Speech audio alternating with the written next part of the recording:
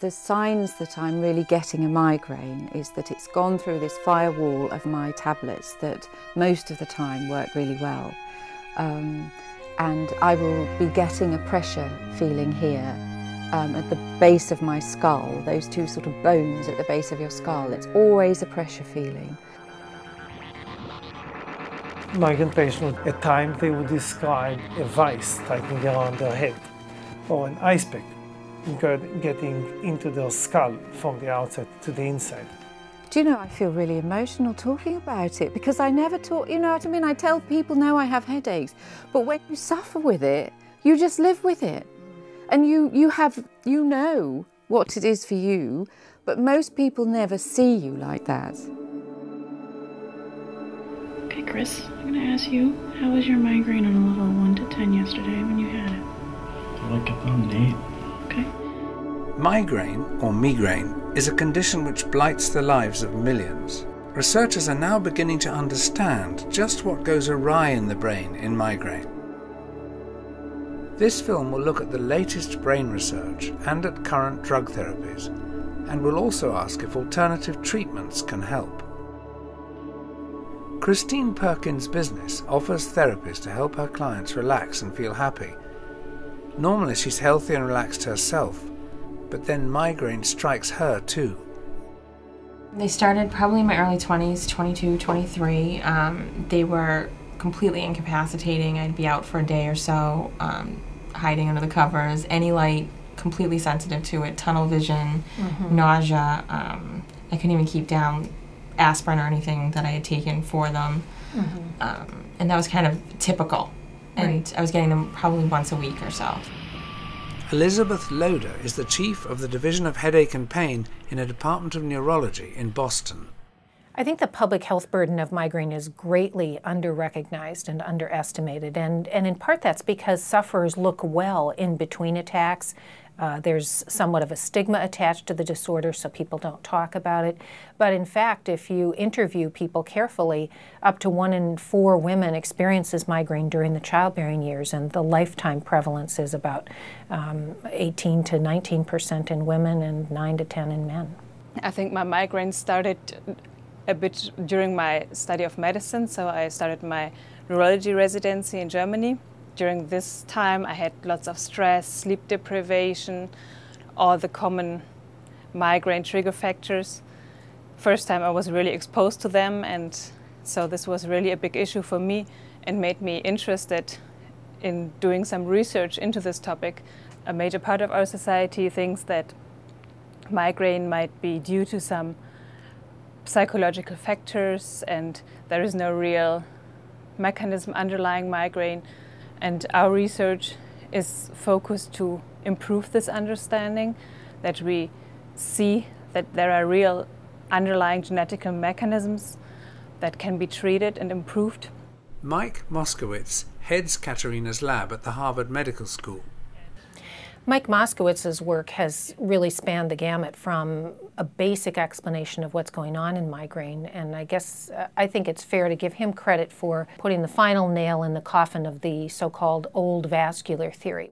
It's now very clear that migraine is a neurovascular disorder, and a lot of our understanding of migraine comes from Mike Moskowitz's basic work. I became interested in it because of the discrepancy between the existence of pain on one side of the head and the prevailing views of migraine as due to substances within the circulation, which then caused me to look at what we knew about the anatomy of the innervation of blood vessels of the brain. And to my surprise, that had not actually been discovered. And so then we went about experiments at MIT to trace the fibers that innervate, that provide the sensory innervation of blood vessels, and it turned out this was from the trigeminal ganglia, the trigeminal nerve, the largest of the 12 cranial nerves and the one that's responsible for processing and producing pain in the head. Laying in the bed hurt my temples. Just the pressure of the pillow on my head was excruciating. You're stuck in this cycle of pain. You can't sleep because of the pain. You can't take tablets because you're going to be sick. And you just live in this hell. There are many different forms of migraine. but the basic common phenomena for migraine is the presence of pain, either on one side of the head or on both sides of the head. My mother-in-law is an artist, and as an artist she asks many questions and pays attention to details. She heard me on multiple occasions describe migraine. So if you notice in this painting, migraine is often unilateral. So on the right side of the face, the eye is closed. There is pain in the eye, like an arrow that is coming to the eye, which patients often describe that the pain is behind the eye, inside the eye, above the eye, but it involves the eye. There are stars that suppose to represent the aura, but I think that the striking part about it is the contrast between the left side of the face and the right side of the face to show the laterality of the headache, of the migraine. But what's it like to actually have a full-blown migraine? Caroline Harding has suffered from them since she was a teenager. Well, the visual disturbance is strange because I never get that with a headache, or if I get it, it's a very dull ache somewhere in the back of my head. But it's like when you've looked at the sun and you see flashing lights, so you blink and you think you'll blink and then you can see again, but you blink and it doesn't go. And then this light just gets bigger and bigger and bigger on the left-hand side until a whole of my left-hand vision I can't see, but I can still see out the right. It's always accompanied by tremendous pressure at the back of my head, and I can feel fainty and dizzy, and sometimes, you know, I have fainted. But the pressure is almost the worst of the symptoms because you have the pain, but it's somehow completely combined with this pressure. Then I can start to feel sick and then I panic because I think the sick part is one of the worst parts. Once I start being sick, that's it then. And I'm sick dozens of times and I can't sip of water or take painkillers. And that period, all I just say to myself is, this will pass. The particular aspects of migraine we're interested in are the events now that anticipate the onset of that pain because we believe that they're involved in the triggering of the pain. And it turns out that this event within the brain called cortical spreading depression is a noxious event. It's a spreading excitation of neuronal and glial waves, major cellular waves on the surface of the brain that appear to be able to produce an environment sufficient to trigger the nerve fibers that surround the blood vessels and the coverings of the brain proper. So the movie is trying to explain the mechanism for referred pain during migraine by first introducing the players in a system that involve migraine headache, which is the meninges in yellow, the pain fibers that run inside the head and send signal from the dura and the pia into the central nervous system. There are cell bodies in the trigeminal ganglion, the central neurons in the spinal cord that goes to the thalamus, and the thalamic neurons that eventually goes to the cortex. We believe that during migraine there is a release of inflammatory molecules as a result of abnormal cortical activity like aura, and this release of inflammatory molecule will activate the pain fibers and send signals into the central neurons. So it is the peripheral red line that would explain why migraine throbs and why it gets worse when patients bend over, intracranial pressure increases, and there is an ongoing activity along the intracranial pain fibers. I would say 30 years ago we focused on the anatomy. And following the description of the anatomy, the question was, what about the chemistry and what about the neurotransmitters? And so that was the next phase of investigation. Then we began looking at the receptor populations that were expressed on these nerve cells that were projecting to the blood vessels. And we were very pleased to find the receptors for certain classes of drugs that are used to abort migraine attacks. The ergot alkaloids, the triptan types of medication. There was a new GP at my practice and he said, try these. I believe they're more expensive. They are this zolmitriptan, and they've just changed my life completely. What these do is stop it totally, so that within a couple of hours you feel completely okay again.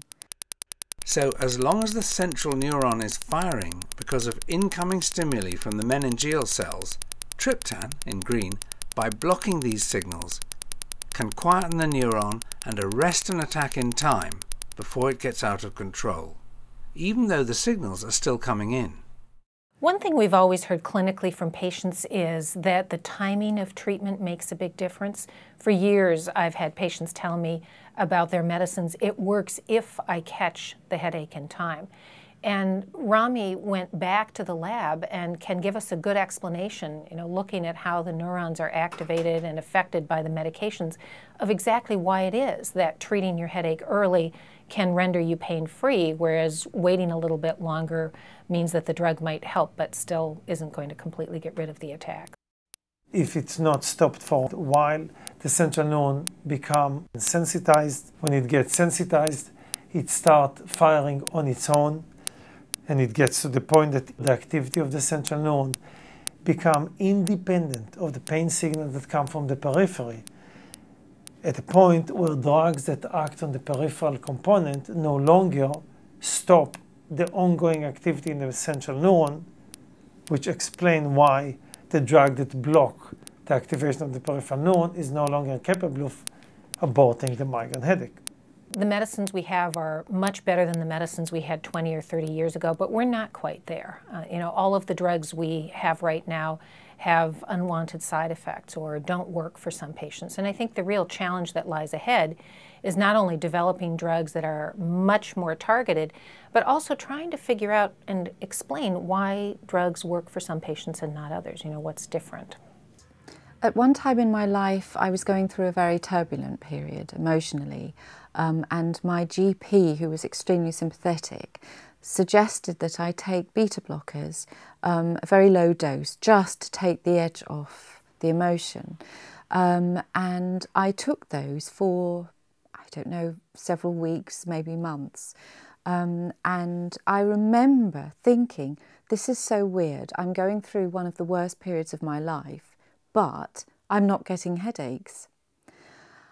And then I started to feel a bit better and stopped taking the beta blockers, and I got one of the worst migraines of my life. So I'm sure that taking those beta blockers were preventing them. I think the evidence that beta blockers are helpful as migraine preventives is quite solid. Caroline is someone who clearly describes a benefit when she was on the beta blockers, and that benefit disappeared almost as soon as she stopped taking the beta blockers. In fact, she describes a very bad headache upon withdrawal of the beta blockers. That kind of withdrawal headache isn't typical of the experience that most patients have with beta blockers, but I think it does illustrate quite nicely how well the drug was working for her at that point. Devising the best medication for migraine is hard because individuals vary so much in their reactions, and because the kind of migraine you have is related to just which parts of your brain's complex pain response systems are involved. Our laboratory is interested in understanding changes that occur in the brain as a result of the disease we call migraine. We use a technology that's relatively new in the field to essentially be able to peer into the living human brain and look at changes in function and structure and chemistry of patients who have migraine and healthy controls. And in this way, we're beginning to unravel a number of important changes in brain structure and function that really suggest that migraine is a disease of the central nervous system. Normal brain imaging takes measures of brain structure. Functional magnetic resonance imaging looks at changes in blood flow, and it captures images very fast, and the changes are compared with baseline. And the difference represents functional changes in that area. One can measure a whole lot of neurotransmitters that may be important in migraine, particularly excitatory neurotransmitters, which make neurons more excited and jump up and down, and neurotransmitters that actually may inhibit this process that we call inhibitory neurotransmitters. One of the common elements in the migraine state is hyperexcitable cortical areas. In the interictal state, that state that exists between migraine attacks, and in the ictal state, there is an increased activation in response to peripheral pain stimuli in an area that we call the temporal lobe. This information is new to the migraine field and would not have been possible without functional magnetic resonance imaging. In this slide, the green area represents the thalamus, and the orange areas represent activation in this area in migraine patients compared with controls in response to a pain stimulus applied to their face. And the data is suggestive of a hyperexcitable state in this part of the thalamus that occurs with migraine patients and not in healthy controls. The brains of migraine patients may be different to those who don't have migraine, and thus migraine represents a disease state and not just an intermittent painful event. No question that there are different locations in the brain that are responsible for the different symptomatology of migraine. For example, we know that when patients see the bright lights, flickering lights, that the occipital lobe is activated. When they have sensory symptoms, tingling and numbness in the corner of the mouth or in the hand, we know that it's the somatosensory cortex. When they become weak on one side of the body, we know that the motor cortex and the deep structures associated with that are affected. So migraine really can affect multiple structures within the brain, all of which have as a common feature the occurrence of pain, the triggering of pain as a final common pathway during the attack.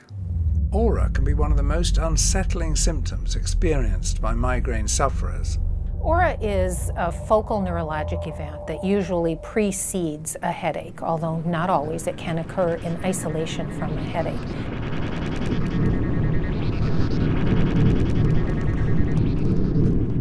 It usually does not last longer than an hour. In fact, I'd say the duration in most patients is closer to half an hour.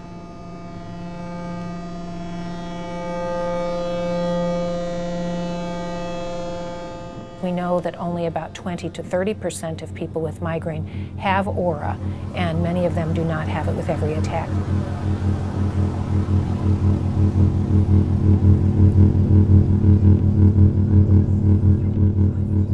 Although we have a lot of good medications to treat migraine, patients are very interested in things they can do for their headaches that don't involve medication. I did get the neck and scalp massage and to release some of the tension that was up there, and that was helpful. I have tried acupuncture a few times. It worked much better for my sister than it did for me, and found that massage was probably my best thing. We don't have strong enough evidence to make very dramatic recommendations about whether or not certain alternative treatments are helpful. That's definitely the spot that it really is affecting me the most. See all this tension here. But at the level of the individual patient, we take the attitude that whatever seems to work for that patient is reasonable to do as long as it's not harmful. The one caution I would add is that those things do, for many patients, involve time and money.